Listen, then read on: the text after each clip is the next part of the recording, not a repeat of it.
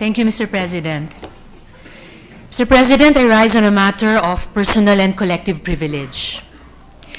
I rise on behalf of Susan Quimpo, a prepubescent girl during the early years of martial law, who spent her weekends packing cooked rice for detainees at detention centers holding political prisoners.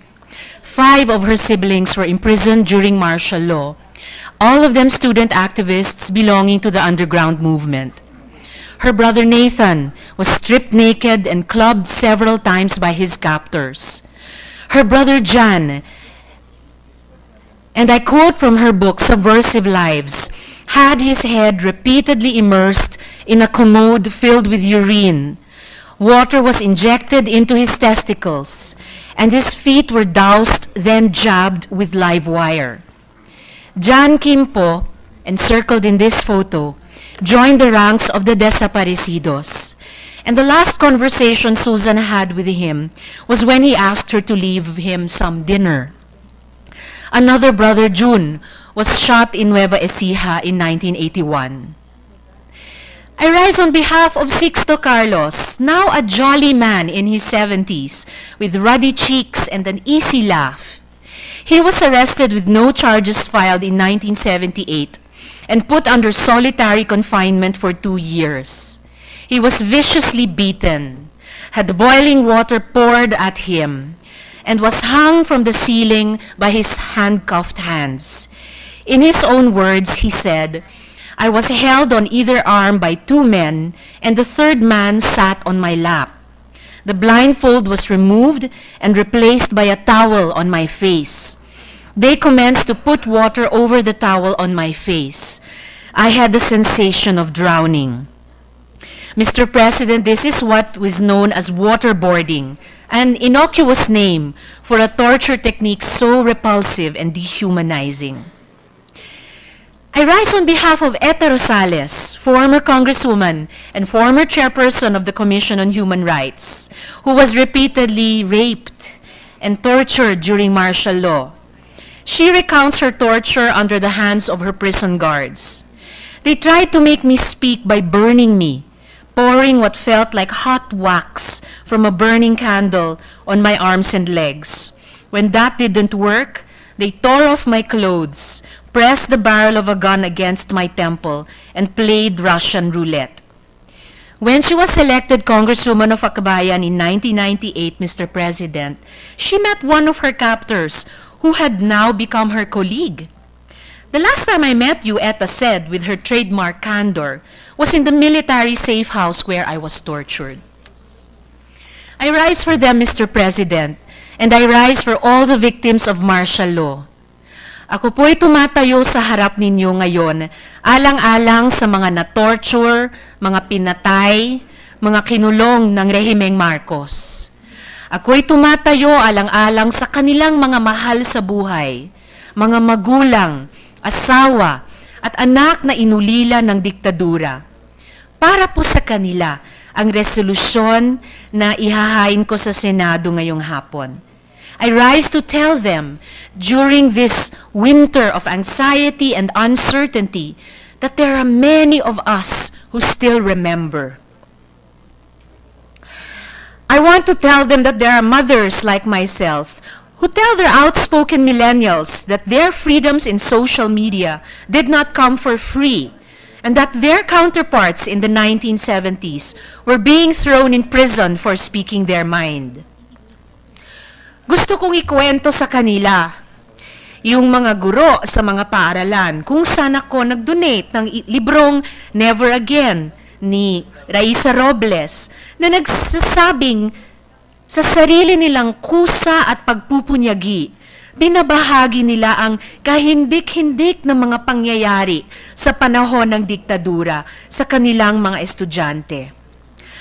I want to tell them about the many young people I have met, so far removed from the stereotype of the uncaring, self-absorbed millennial, who ask me, what they can do to fight the forces of historical revisionism that are at work, and who assure me that the struggle to preserve our collective memory is a struggle their generation shares with ours. Hindi ko po panghihimasukan ang pasya ng Korte Suprema hinggil sa paglibing ng dating diktador sa libingan ng mga bayani. We cannot second-guess its wisdom, even as we cannot imagine how it must be for Sixto Carlos, Eta Rosales, and the Quimpo family, who will live with the reality that the architect of their torture and the torture and death of their kin has now been designated a hero.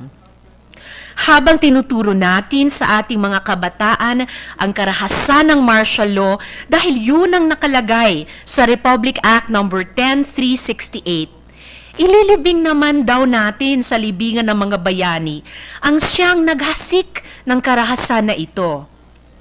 Habang tayo'y nagbabayad ng danyos sa mga biktima ng martial law at sa kanilang mga pamilya, ililibing natin daw sa libingan ng mga bayani ang dahilan ng pagbayad ng danyos. But we also know that the decision to give the late dictator a hero's burial lies ultimately in the hands of President Rodrigo Duterte. I call on the President to respond to the challenge of history and reject with finality all plans to give Marcos a hero's burial. The libingan ng mga bayani is the designated place for Filipino soldiers, war veterans, and citizens whose contributions to the nation render them fit to be called heroes. Given the long history of the Filipino people with tyranny and oppression, the libingan has been created to honor the memory of our brave countrymen and women who fought for freedom and liberty even in the face of superior force, so that the present generation may remember and emulate their legacy. It should be the final resting place of heroes, a symbolism that is not lost on the Marcos family, who has been lobbying feverishly for his burial, and, if our president is correct, even funded his campaign to secure this concession. Mr. President, in Germany, Adolf Hitler's initial grave is now a car park in Berlin. Idi Amin, the Ugandan dictator notorious for maintaining torture chambers in Kampala, is not even buried in his own country. In Serbia, Slobodan Milosevic's party pushed heavily for his burial in the Alley of the Greats, but was rebuffed. He is now buried in his hometown. In Haiti, Francois Papadoc Duvalier, who brought Haiti to economic ruin, used voodoo legends to control his people, and executed his political opponents, was denied a state funeral after his death. His grave in Port-au-Prince is now in shambles. Pol Pot, known as the Butcher of Cambodia, was unceremoniously burned in a pile of rubbish. His cremation site in An Long Veng is now a tourist destination, and many Cambodians travel to the site to spit on it. Muammar Gaddafi's body, after being displayed for 5 days by the new leaders of Libya, was laid to rest in a simple, unmarked grave. Ganito po tinatrato ang mga diktador sa ibang bansa, Mr. President. Ang kanilang puntod ay hindi puntod ng parangal. Kung ito man ay bibigyan ng pansin, ito ay para magturo ng leksyon sa mga susunod na henerasyon. Ito ay para sabihin, huwag tularan. Habang dito sa Pilipinas, ang mga diktador ay tinuturing bang bayani at binibigyan ng parangal, at ang biktima ng diktador ay pinagdududahan at isinasa isang tabi? But, Mr. President, it is not only for the victims of martial law that I rise, for the generation of our parents, and for our generation who has lived with the enduring wounds of martial law. I also rise for our younger generations, those who will only get to listen to the stories of our wounds, and who we hope will see in those stories our deepest truths. I rise for our millennials, who will probably never meet Susan and her siblings, or June Carlos, or Eta Rosales, but who we hope will realize that the heroes of martial law, many of them were young persons like themselves. Ang nagpabagsak sa diktadura ay katulad lang din nila. Katulad din ng aking mga anak, masayahin, palabarkada, palatawa, may pangarap sa buhay. Ngunit tumalima noong hinamon ng kasaysayan. Mr. President, nagpasya na ang Korte Suprema, but no tombstone, no grandiose cemetery can change the fact that Ferdinand Marcos was not a hero. He was a plunderer, torturer, and a thief, with a family now seeking to rewrite history to serve their interests. He co-opted institutions, in the past this Senate included, in order to consolidate all power to himself. It is our duty as senators, Mr. President, as Filipinos, as students of history, to stand against this travesty and say, as has been said before, never again. Only then can we look back to the past with pride and to the future with hope. Let us not fail the test of history.